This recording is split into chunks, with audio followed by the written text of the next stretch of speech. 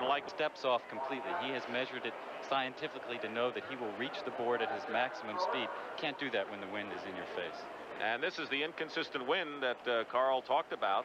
He doesn't like it this way, and so Carl Lewis fouls. He does not like the wind conditions, which change dramatically as you... A headwind, slight headwind for Carl Lewis here. It's in the field events are very sensitive to the wind. The pole vaulters, the high jumpers, and the long jumpers often will wait on the...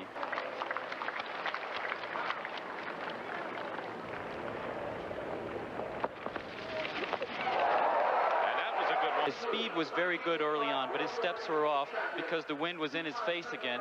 And when he took off, he was clearly behind the board. He reached concentration on his face. At the same time, he's very relaxed. You could see he stuttered his step just before he took off. It really... And the 8.06 in meters translates... It's a Mondo rubberized surface.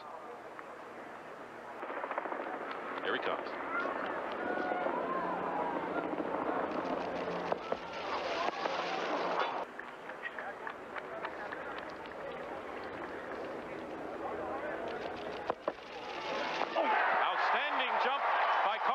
And he knew it. An illegal jump in per hour. But you could see as soon as he hit the pit, he knew he had a great jump. That's the sign of a jump, and this was beautiful. Well, it is perfection when you look at Lewis on the runway. Everything in control, the motion forward. He's a great sprinter who right there turns into a great long jumper. The double hitch kick mile per hour speed on the runway. When he gets close, he shortens his step and then reaches for the sky. He looks back, you can see his head slightly back, his legs fall forward, he throws his arms back, and then he goes 28.8 and a half inches. 28.8 and a half inches for...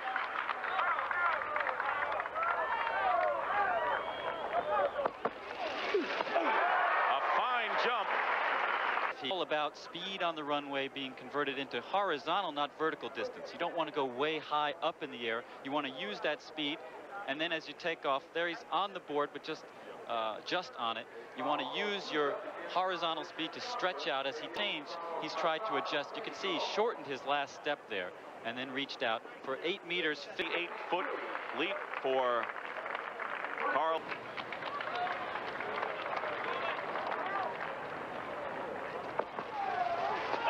Good takeoff and a good leap, and he knows it. About being someone who controls himself in the air like a sprinter. Shortened his step there and then reached out very well.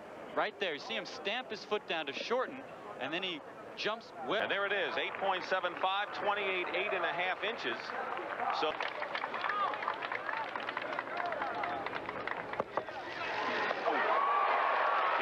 terrific jump towards the board. The board is only 8 inches wide, and we'll see here he actually goes behind the board, so he's losing 8 inches immediately on his jump. Then you got to run a bit at the end, takes off behind the board, and then stretches out well. 28.5 and 3/4 inches, so that stood for 20. Final attempt by Carl Lewis.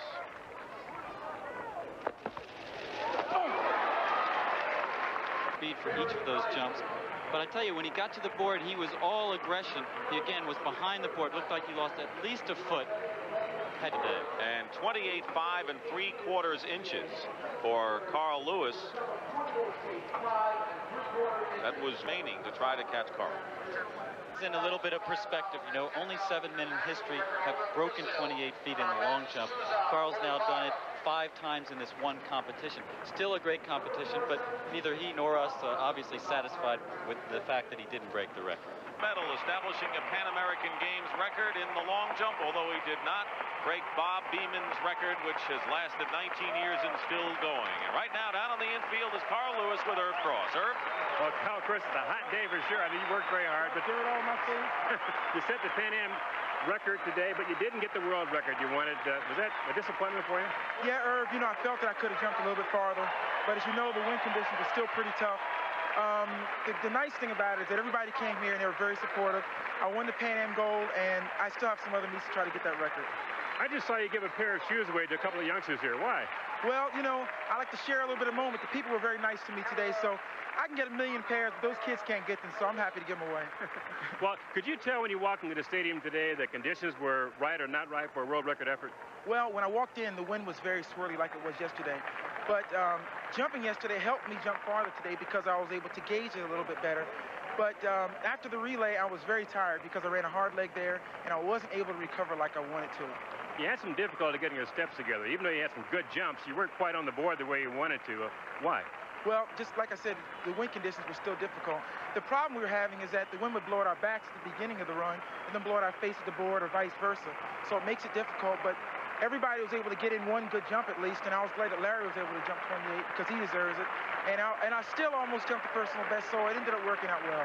Yeah, your coach told me yesterday, he said, you know, world records don't come when you predict it. They come when you least expect it. Right. Now, did you feel that you still had a shot at it today? I did, Irv. You know, I really did. And after the 2 28-foot-8 jumps, I really felt I was certain I had an opportunity. But, you know, things just didn't work out. And I don't think I'm down yet. It just makes it more suspenseful. Hey, I'm not getting old yet. I can still do it. Keep rooting. Don't give up on me. Oh, no one's giving up on you. But yeah, how do you? What's your timetable though from here though, Carl? The World Games, you know, are coming up at the end of the month. But what else is in your timetable? You're busy doing so many things. Yeah, well, I'm supposed to shoot another film in the fall, and then finish working on the album in the fall, and then next year I'm going to clear all that out so I can concentrate on running again. I don't plan to retire for at least a couple of years, so the next 2 years I'm going to concentrate even more on that record. I did more than last year, and I was closer, so we can get it next sooner or later. Well, you still have jumped over 28 feet more than anybody in the history of track and field, and we loved every jump. Thanks very much. So, Dick. All right, Herb, thank you very much. We had 6 jumps of 28 feet or more, 5 of